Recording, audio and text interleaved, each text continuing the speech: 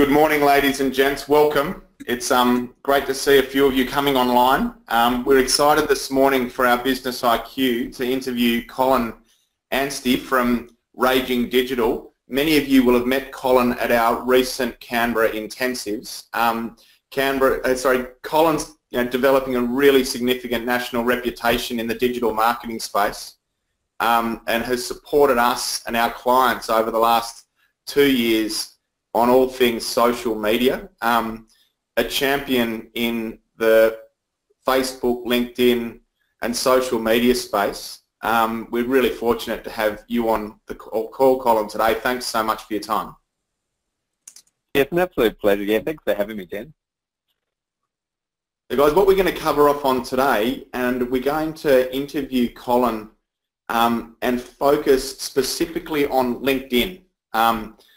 I'm keen, Colin, perhaps to get a bit of history on LinkedIn, but it's only been with us in the business realm for a matter of minutes, really, and already it has massive reach and significant application for professionals and for business owners.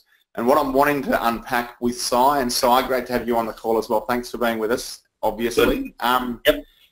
Is how do we benefit from, create value from and leverage our businesses using this incredible platform called LinkedIn as a small business owner. And so as an entrepreneur regionally, how is it that we make the most of this new platform? So Cole, again, thanks for joining us. Mate, would you mind kicking off, if we could, with a bit of context about where LinkedIn as a platform is at now, and perhaps why we should consider it as a small business owner operating regionally? Yeah, absolutely. Look, LinkedIn has absolutely exploded. So 2005, it really came of age. As a regional entrepreneur, the biggest value of LinkedIn by far is two things. So number one, it is the only professional social media platform or business-to-business social media platform. And number two, it is the biggest directory of professionals on the planet. So it really has an amazing ability to be that great database of your potential prospects or target audience you might want to hit with your business. So that's where its absolute value is. And I'll just throw three numbers at you to finish on this answer, is that number one is that 82% of professionals in Australia, because most of your regional entrepreneurs are pretty focused on Australia, 82% are on LinkedIn, 67% are active, and that means more than 3 times a week, like checking it, using it, having a look at it. And the third and final stat I wanted to throw at you is that the average salary or income of the people on LinkedIn is $109,000. So it's swayed well above the average. I think the national average is about $53,000 in Australia at the moment. So it really starts to give you a snapshot of the kind of audience that you've got there.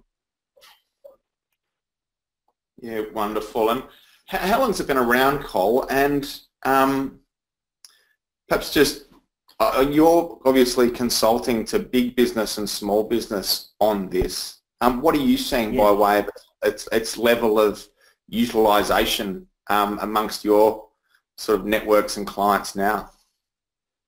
Yeah, look, it is to be honest, out of all the things my organisation does, it is the number one thing I get calls about is LinkedIn training, LinkedIn assistance, LinkedIn marketing, this kind of thing, and specifically what that means. And it symbolises a huge shift in marketing, because for so long it's always been about that company brand and that company logo and that tagline and the hat you might wear or the shirt you might wear with the logo. But LinkedIn has really led that charge into personal brands, which is the Jeremy Hutchins brand instead of the Regional Entrepreneur Academy brand. And so and particularly in that business space, the business-to-business space, you're really buying from a human, not from a company, because you can't have a relationship with a company, not a real, mammal-like relationship. So, and I think that's where the real shift has been. So with these bigger clients I'm dealing with, it's a lot in that sales and marketing space, and also those individuals who really want to start to grow that celebrity or grow that kind of known expertise in a field or domain. So that's where LinkedIn's really making a big difference. And just the final point on that is that it is the one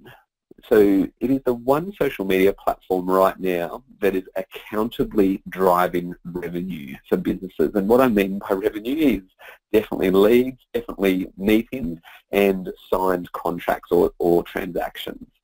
So that's where it's really making a difference. Yeah.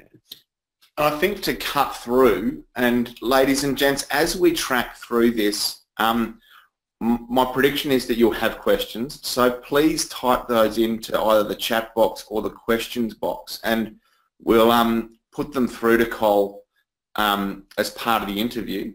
And at the end of this, we'll open up so that if you've got questions that specifically relate to your business, you'll have the chance to fire them directly at Colin, so that we can make sure you get real value from this. To cut through, Cole, what is, I guess, probably at the forefront of everyone's mind as a small business owner, with all of their competing priorities and different marketing avenues and channels, is how do I, who's this for, firstly? Is this relevant for me if I'm a builder or an architect or a physiotherapist versus an accountant or a lawyer? So that's probably why, is this relevant for me? But the second one is, how can I create value from this, and how can I leverage this to drive sales? And so I might hand over and let you sort of unpack those. I know you've got a bit of a presentation here for us.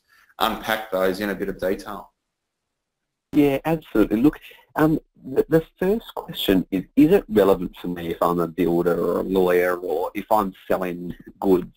Look, this is a really simple question for me, and hopefully a very simple answer for each of you, is that it is all about your target audience, so your ideal prospects.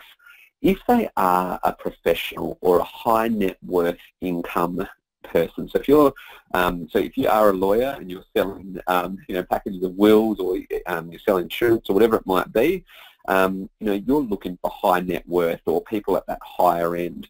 And if you're looking to sell to other businesses, the owners, the directors, the heads of marketing, the heads of HR, all of these executive type groups are on LinkedIn, and so it's very much about your audience.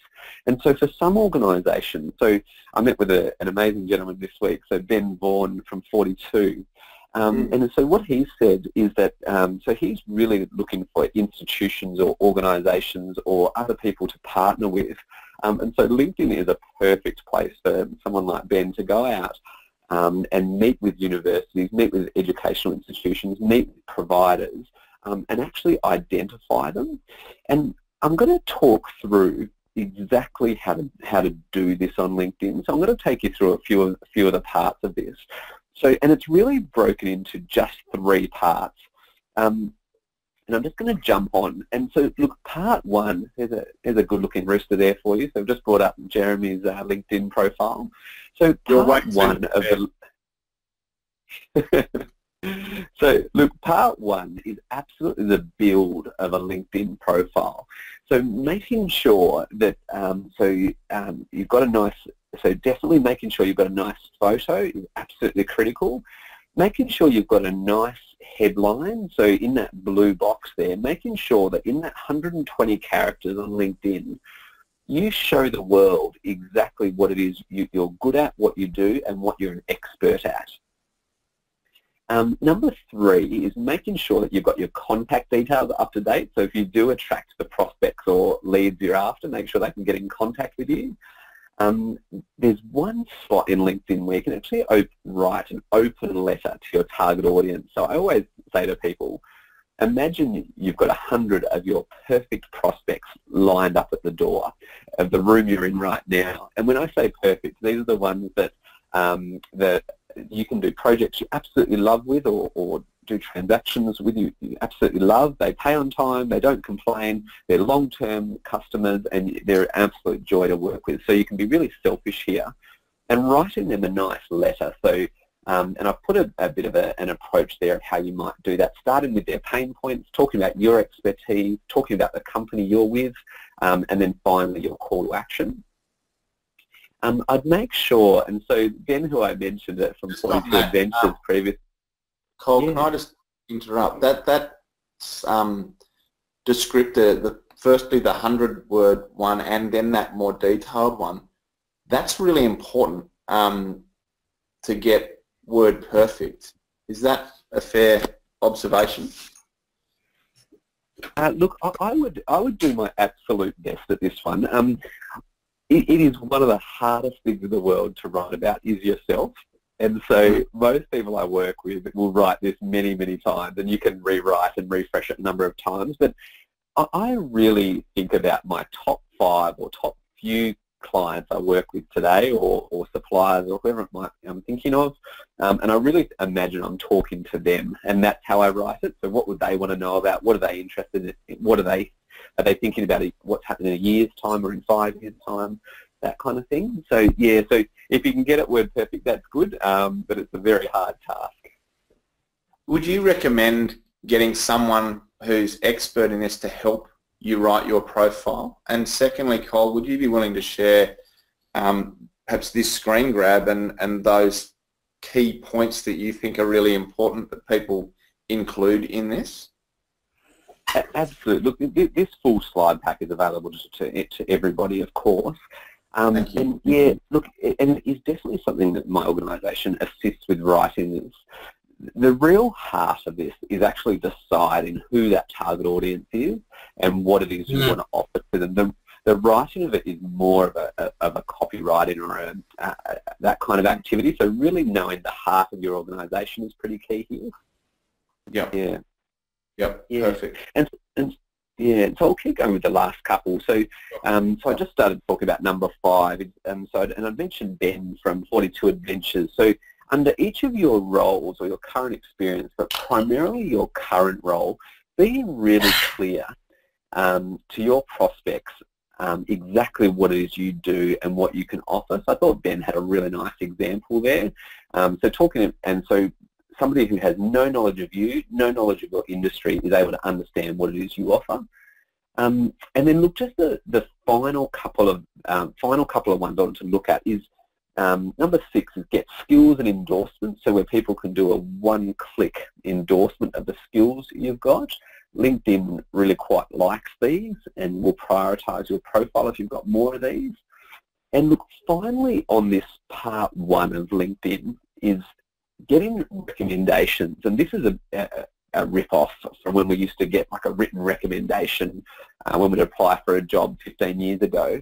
But LinkedIn's taken it to the next level, I'd argue, because you can exactly see who's given that recommendation, so you know if it's someone credible or someone who might be your mum or something. So making sure that you've got someone credible there, and all you need is 3 to 5 of these, and it will really make your profile stand out. So that is part 1 of LinkedIn, and it's so just like with a website, you'd always build a beautiful website before you attract lots of traffic there. And similar with LinkedIn, you build a great profile first. And so the next thing, and what I'm going to argue, this is the absolute gold of LinkedIn, or the absolute primary part of LinkedIn, is this advanced search part of it. And so I might just go live, so just let me know if there's any screen issues. So I've just jumped into my own personal LinkedIn profile. I've just gone up to the search box at the top, and I've just typed in 3 letters, which is CEO. So if I'm a business in Canberra, or a regional entrepreneur, and I want to find all the different CEOs, so anybody who's called themselves a Chief Executive Officer or CEO, and I can ISO. So I've typed that in, and I've just gone down to type in the location of Canberra, and so I've just done those 2 things, and pretty quickly I've now got access to 1,168 CEOs that are based in Canberra. And so I can actually start to have a look through those. And if I was someone like Ben Vaughan, and I actually really wanted to do some more work with the Australian National University, for example, so an education provider. I've now got people who are associated with ANU and have called themselves a CEO. So we've got 11 results, so a pretty targeted list. So we can go and look at that pretty specifically and pretty quickly.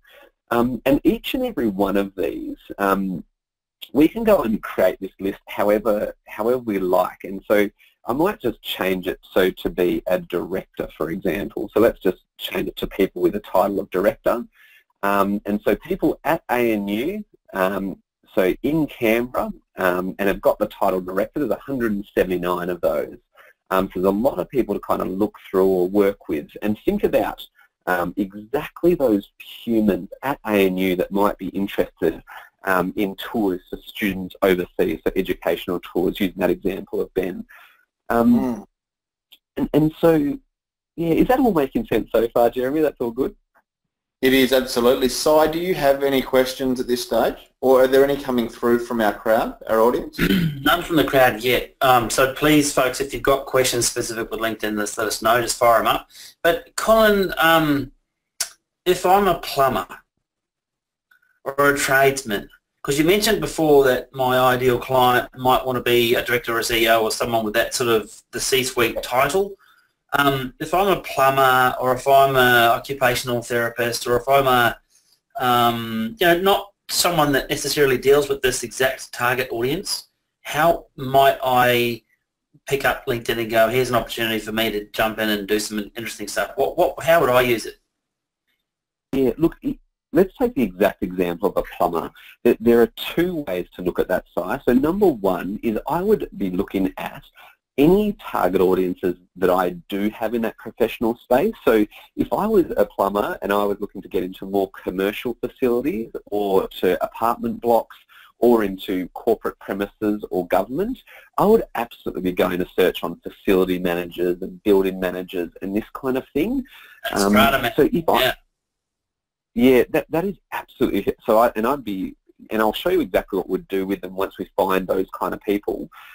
So I would definitely go and contact them. So look at any target audience. And so for a plumber, they might need suppliers. So I'd look at any suppliers I might need. I'd definitely look at new staff, but primarily I'd be looking at those prospects. And look, part two is that even in the world of plumbing, which might not be perceived to be that social media and digital kinds of things are as important, but there's a great example in Canberra of a gentleman from Watertight Plumbing. And what he's done is he's building a really strong personal brand about being the on-time and on-budget plumber in Canberra.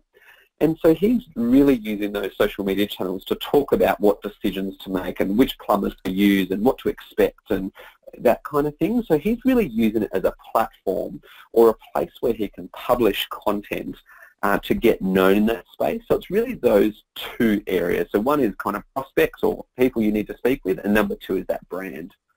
That makes sense, yeah.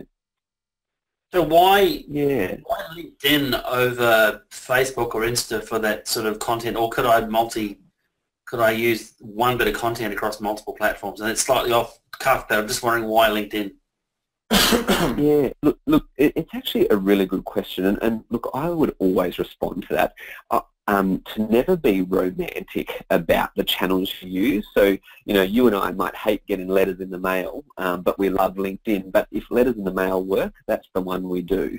And so if I was a plumber site and I was targeting mums and dads, look, I would be a lot more likely to use Facebook and Instagram to hit that audience if that's my dream audience. So I'd really think about that. But in most cases, you'd create a great video, create a great article, and then distribute that through each of the channels. And so LinkedIn is a bit more like a boardroom, and Facebook is a bit more like a barbecue. So that's the kind of conversation style you'd have in those two platforms. But it really is horses for courses, and LinkedIn will not be for everyone, but it has a really strong place for many.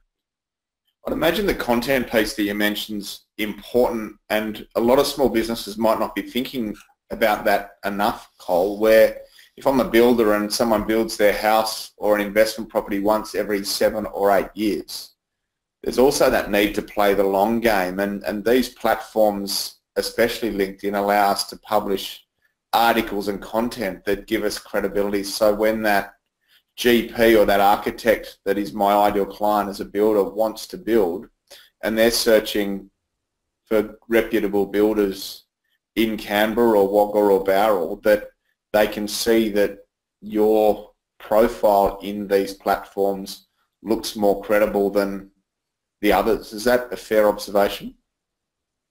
Absolutely. And so LinkedIn is indexing very highly in Google. So if I go and type plumber Canberra or plumber Goulburn, for example, into Google, the LinkedIn profiles of the organisation and the individual will definitely come up.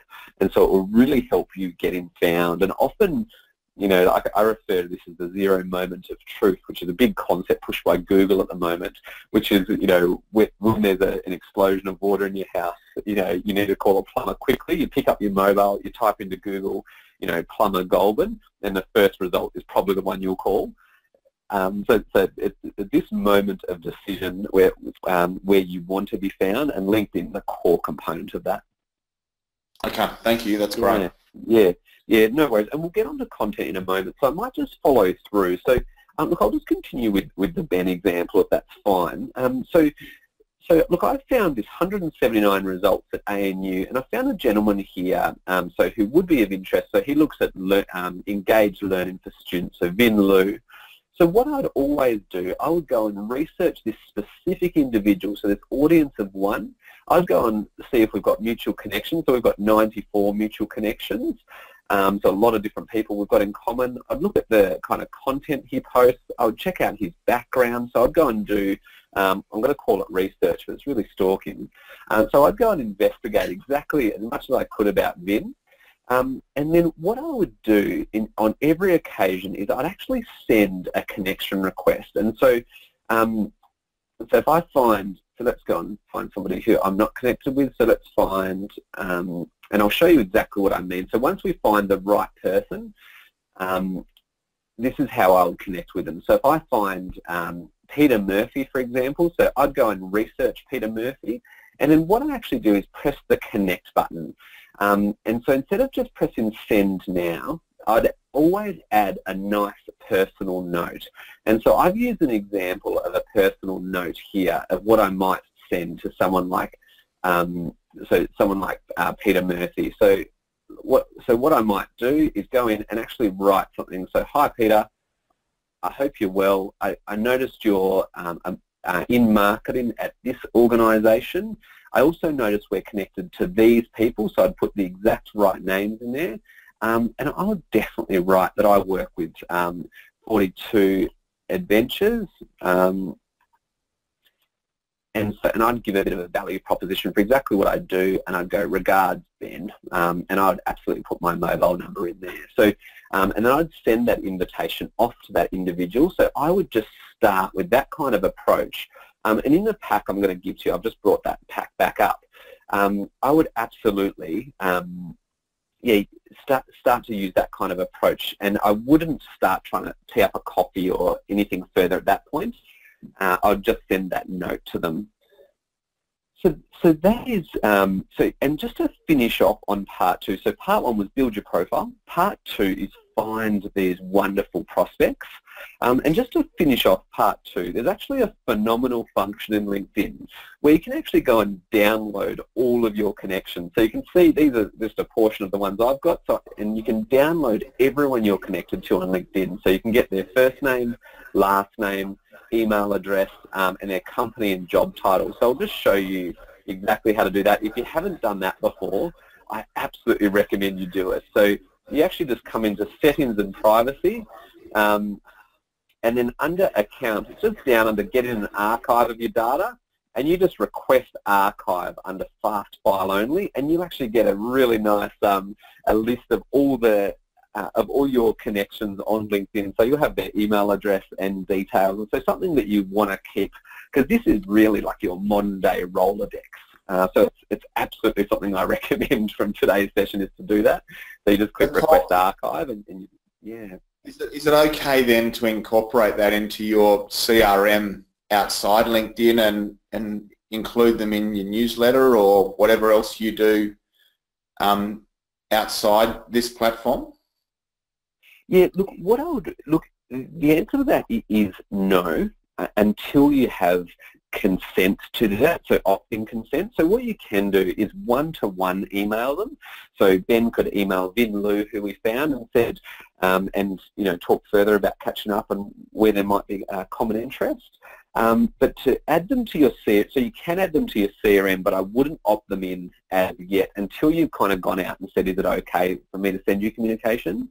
That it's getting quite grey, but that's the current interpretation of the Spam Act. So, okay. Yeah. So, but look, if you haven't done it already, absolutely go and export your LinkedIn connections. And look, I just want to jump on to part 3, and then absolutely happy to open to any questions. So part 3 is exactly what Jeremy was talking about, is this content marketing side. And so this is absolutely where you can, both create that brand and persona in the eyes of these exact target audience you've just built. So if Ben goes and connects with that gentleman, Vin Lu from ANU, everything he posts from now on will be seen by Vin, will be sent out, and roughly about 35% of your content will be seen per contact. That's the per connection. That's what LinkedIn released. So, and I'll just give you, so Jeremy, you asked this question as well, and Si, you talked on this point, is about how you distribute content. And so I'll just put a bit of an example here, which is where I might, at the top, I might produce a video.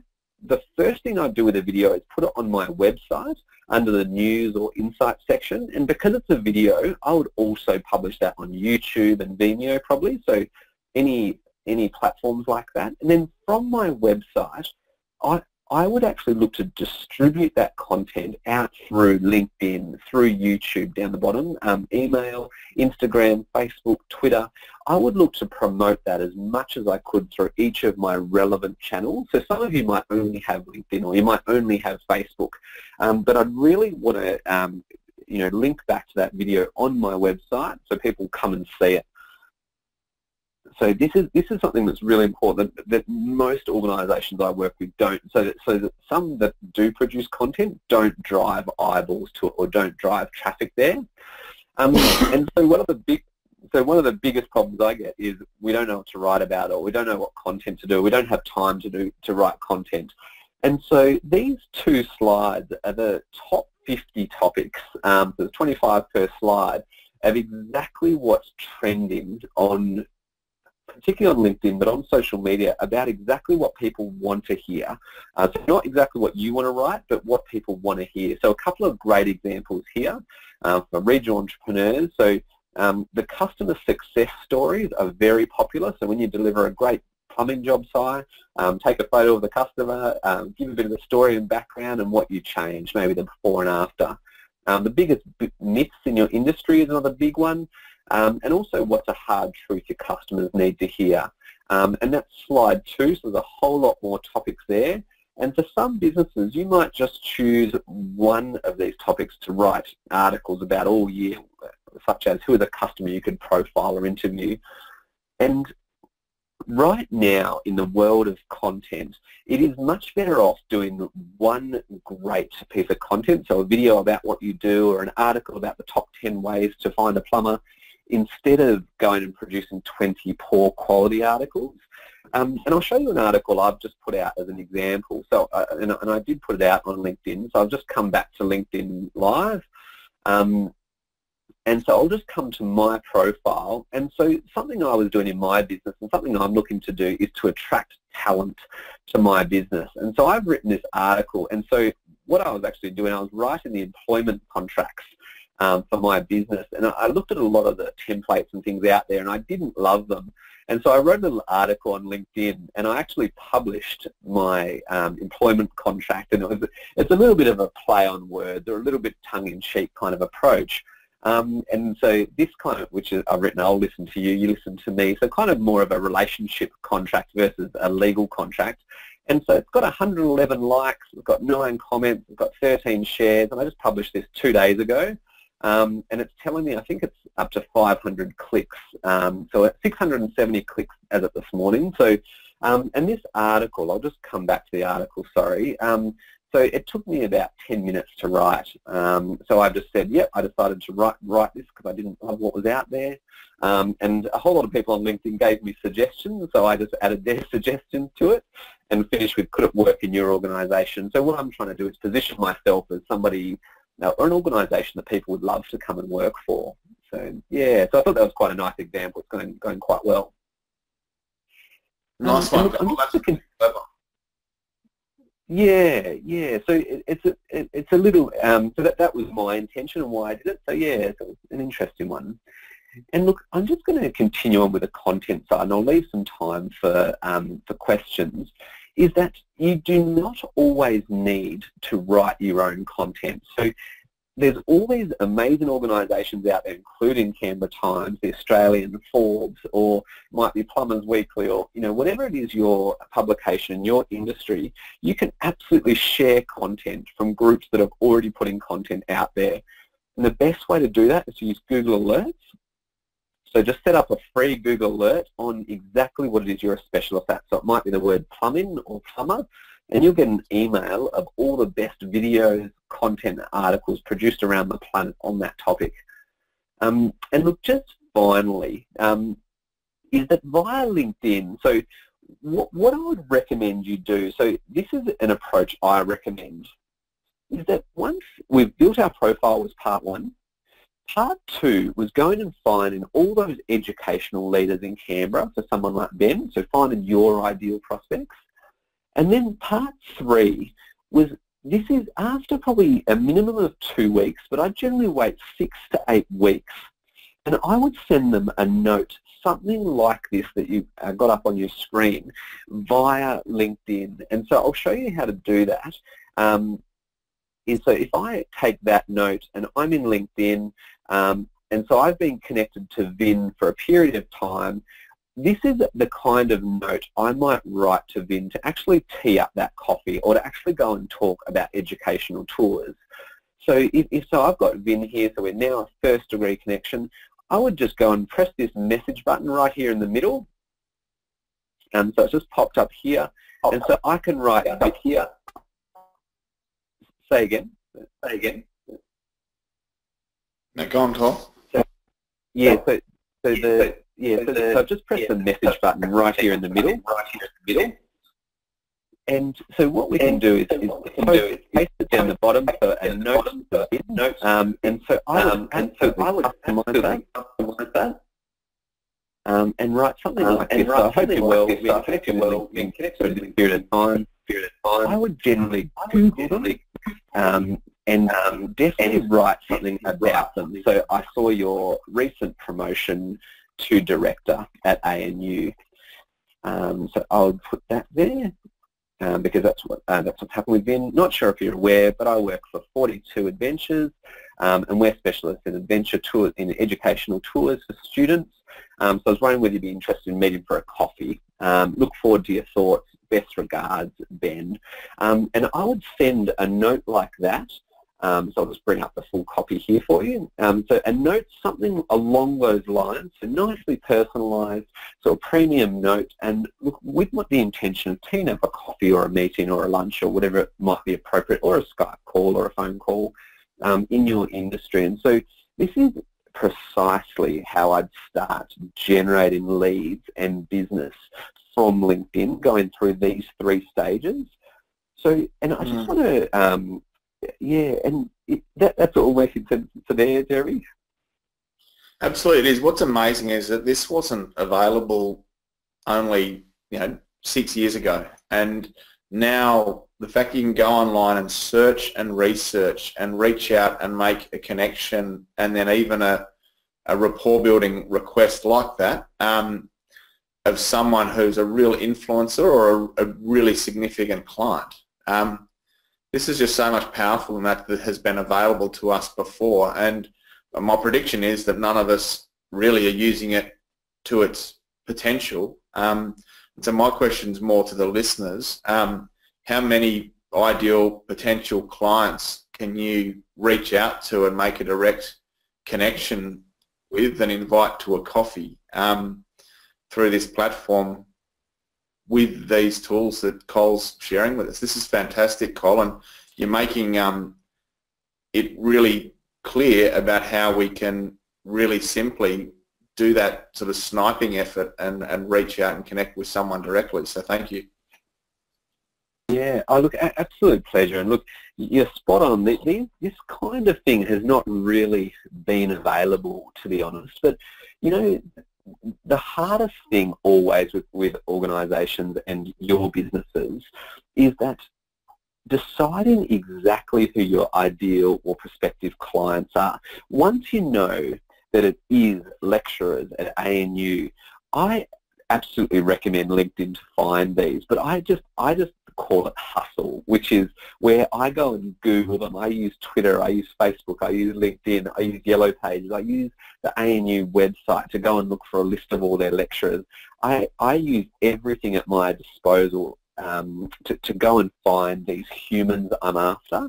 And so for businesses who are in that B2B space or are looking for B2B contacts, LinkedIn is often my first go-to. It's where I'd start because I don't yet know these people's names or even know that they exist. So I'd go and identify that it was this gentleman, Vin Liu, was one of my prospects, and then I'd go and just absolutely hustle and learn everything I can about them and then make a really nice approach or contact with them. So, and for some people it might be a phone call or it might be an email, or LinkedIn is a really nice, more passive way than giving them a direct phone call or knocking on their door, which is how things used to be done. Yep.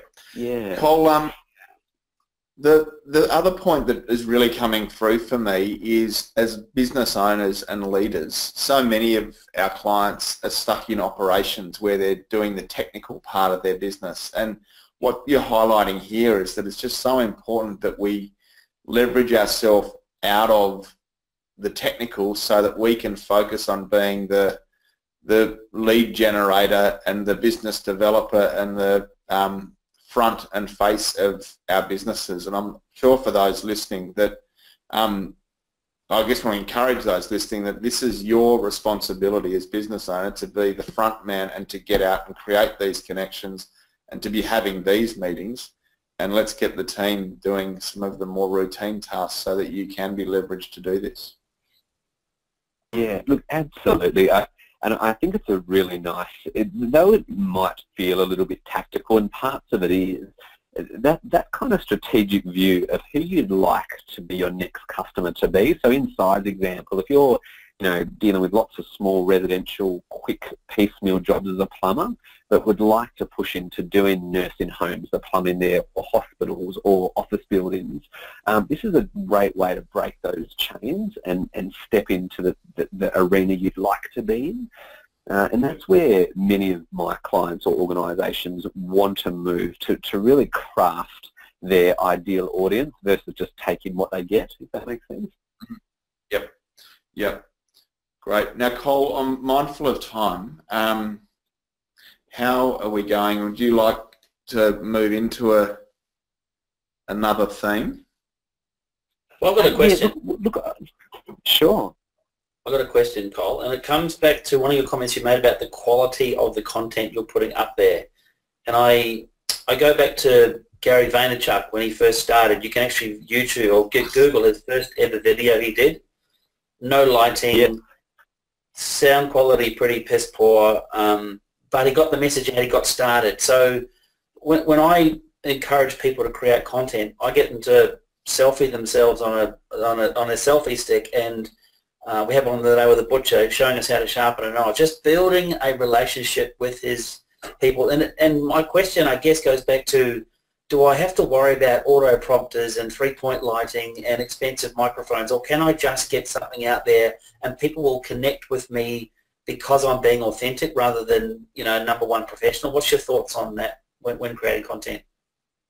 Yeah, such a good question. So this is a really good clarification. So look, I agree wholeheartedly with you, Si, in terms of just getting started and just starting with one piece and getting it out there.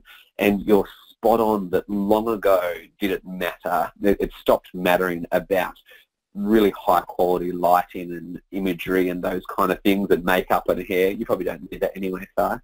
But filming it on a mobile or taking a selfie on an iPhone is absolutely fine now. So so you're spot on. And so when I talked about quality, so I threw in a comment saying instead of doing 20 poor quality pieces, do one good quality piece. What I should have clarified there was saying it's really important to make sure it is something that will be good for your target audience. It's something that's useful and relevant, and so I gave that example of a butcher where it builds a relationship with your audience. So it's really worth putting a bit of thought in versus just putting up a random quote you found from Gandhi and just expecting that to just fly. It's really important you put that thought in and just put a bit more effort in, but the quality of the assets in terms of the resolutions and those kind of things, you do not need to spend a lot of money. So I hope that makes sense. But you're spot on. It's a really good question. Second part of that comment would be: is it okay to give away intellectual property? Some way, what you're doing today as well, you're giving away intellectual property, which is going to make people want to know more about what you do. Is that okay? Absolutely. Look, I'm a huge fan of doing that, and I give away everything because it really drives me to be the best, keep researching, keep being on top of the latest trends, and just knowing that at some point if somebody took all my stuff, they could know everything I know, but I would have progressed 6 months by that time or 12 months. So look, it's a really good point, and some parts of IP, small parts you might want to keep, like Colonel Sanders' 11 Secret Herbs and Spices. That's critical. But other, many of the other parts in a business, absolutely share it with the world to prove you're that expert. Which could be a great place to start if people are on the call wondering what do I do. Then if you understand your target market and can create a bit of content, whether it's a 30-second video or as you've just done a kind of open source, what do you think about this as an engagement letter, then that's a great way for people just to get started and get producing. Yeah, absolutely, yeah. And to hopefully motivate and inspire those on the call. So just the final thing I wanted to share, so just one point, was that from doing hundreds, if not thousands, of these types of programs on LinkedIn and other channels, but focus on LinkedIn, is that if you go out and connect with your target audience with a great LinkedIn profile, 50 to 60% of those people will connect with you. But secondly, if you connect with 100 of these connections, so these exact building managers or facility managers if you're a plumber, 67% will respond and either say, yes, that'd be great, let's catch up. Others will say, thanks, but no thanks. Others will say, I'm not the right person, here's the right person. And so on average, we get between 30 to 40% of these people accept and definitely turn up to that meeting. And these are very qualified, very engaged people who know exactly what they're there to talk about. And off the back of that, I've seen very high conversion rates, so well above 50 to 60%, depending on the product. So so hopefully that inspires people to take some action, give it a go, and get out there. That's a really significant point where in other social media channels and cold calling, and the conversion rates are far lower, but the response rate to meeting is really significant in LinkedIn. That's significant, and I can relate to that. I've had that experience. People do respond, don't they? Yeah, absolutely. Look, it really is high. So if you think, so when email marketing first kind of came of age back in 99, 2000, everyone's like, oh my goodness, I got an email, it's amazing. Whereas now when you get an email, it's, it's not that great, or someone knocks on your door, or you get a telemarketing call at dinner time. Whereas LinkedIn is very new, and that tarnish will come off, like it will tarnish over time. So it's a really good window of opportunity right now to use this channel and use it respectfully to get more clients for sure. Great. Any final questions, Si, or from the crowd? I've got none on the crowd, so I'm going to assume that they're a little bit like me right now. My mouse or trackpad finger's itching to start surfing through LinkedIn and find those ideal candidates. Yeah. And so, Cole, thank you so much. It's been great again to have you sort of engaged with us and speaking to our clients. And keen, if you would, just to how does someone get started? What are the sort of first three things that I have to do if, for whatever reason, my LinkedIn profile isn't where it needs to be, so that I can get started? Yeah, look, absolutely. The three absolute criticals for me. So number one is get the slides from this webinar, so they're all available to you. Number two is absolutely set up your LinkedIn profile. So I went through just the 7 elements that you should have in place to have a strong LinkedIn profile. And number three is absolutely get out there and just start that ball rolling, connecting with your perfect clients. They are the first 3 steps for sure. And then that next part will be to launch into that content side and start producing great things for your prospects. Yeah. Wonderful, Cole. Thank you. Great to have you involved again, mate. Thanks so much for your time and for your support to the Academy and to us. We very much appreciate it.